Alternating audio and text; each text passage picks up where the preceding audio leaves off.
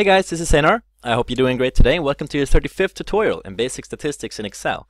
Now this tutorial is going to build on the last tutorial we had, where we actually collected a sample of 60 people or 60 observations from this large population of tango dancers and the number of Facebook friends they had, and we used random numbers in order to achieve this.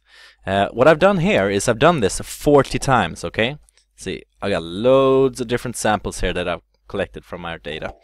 And what we want to do is, I want to show you guys that if you take the means, i.e. the averages from all of these samples, and you put them in their own little distribution, that distribution is going to be normally distributed. Okay? And this is to show you that while we can have an extremely non-normal distribution as Facebook friends for tango dancers here, if you're unsure about that, just check our earlier tutorials and you see. Even if this is non-normal, the averages, if I had a bunch of different samples like this, is going to be normally distributed. And this is a really important result because that means we can conduct statistics using the normal curve, even for non-normal distributions. So I want the average of each of my samples.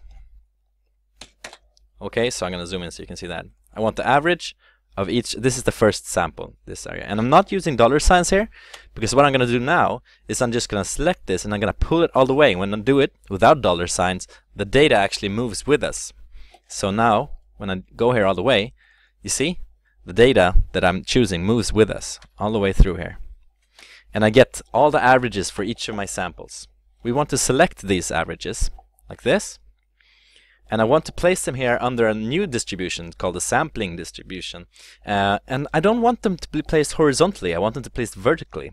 So what I need to do is I need to somehow transpose them. I need to change the way they're listed in Excel. So what I do is I right click, I choose copy, I go over to the location where I want to place my observations of the mean, which are here under the sampling distribution area.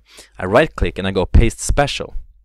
Now here I need to choose just the values. I'm only interested in the averages, not any formulas or anything. And I check in this transpose box here. And transpose is going to change our horizontal sorting to a vertical sorting, like that. It even added some decimal points for us, but those are that don't mean anything. So I remove them and make sure it looks good, like that. So here I do have a list of my 40 different sampling averages. Now, if we want to normal approximate these, we can just do it like we've done in the earlier tutorials. First, we're going to need our n, so I'm going to count my observations, like that. And we have 40 samples, and each of these samples have their averages listed here. I need to find the average of these averages, so I'll write average. There, and I calculate this average.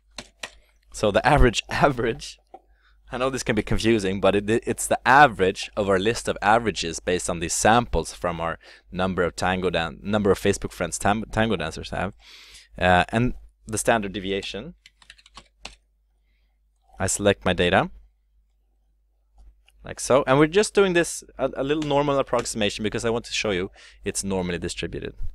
So okay, so we have all the things we need to transform these to Z values, so we can place them in one of our normal approximation scatter plots. If you don't know what that is, check out the earlier tutorials. So we take each average and we subtract the sampling average from them, and we need a dollar sign here, so this doesn't change. We pull it down all the way through our data set, there, and we get our distances. And in order to standardize them, we're going to divide them by their standard deviations. And we do have tutorials about standardizing too, so if you're unsure what I'm doing now, you should check out those tutorials. Okay, so we're moving all the way down through our data set, and we have our Z values here. Excellent, now we're ready to create our scatter plot. I begin by just selecting my Z values here, like so. I go to Insert, I choose Scatter, and I insert a scatter plot, like that. And this doesn't look very informative of all. We need to do a bunch of stuff before we actually can use this to approximate if we have a normally distributed variable. I'm just making it look a little better, removing the lines and stuff like that. Now I need to go right click on this. I need to go to select data, and as we did in the earlier tutorials, I need to edit my series here because I want the Z values to be placed. I need to remove this there. I want the Z values to be placed on the X axis and these x values, or our sampling values in this case, to be placed on the y-axis.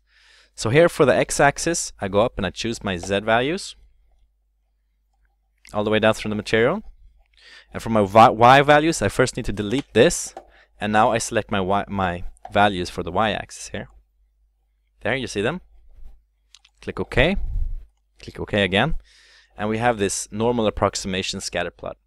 To make it even neater, I'm going to format this x-axis so the y-axis crosses the x-axis at -2. So I say -2 there. There, that looks better. And as you can see now, this is actually normally distributed. We have our 0 here, and we have our values, and they're fairly equally distributed around this 0. So we don't have any really extreme values. I mean, it's not perfect because we're still working with samples. But if I did this, if I took like 10,000 samples from a population, we would actually get almost a perfectly normally distributed probability distribution.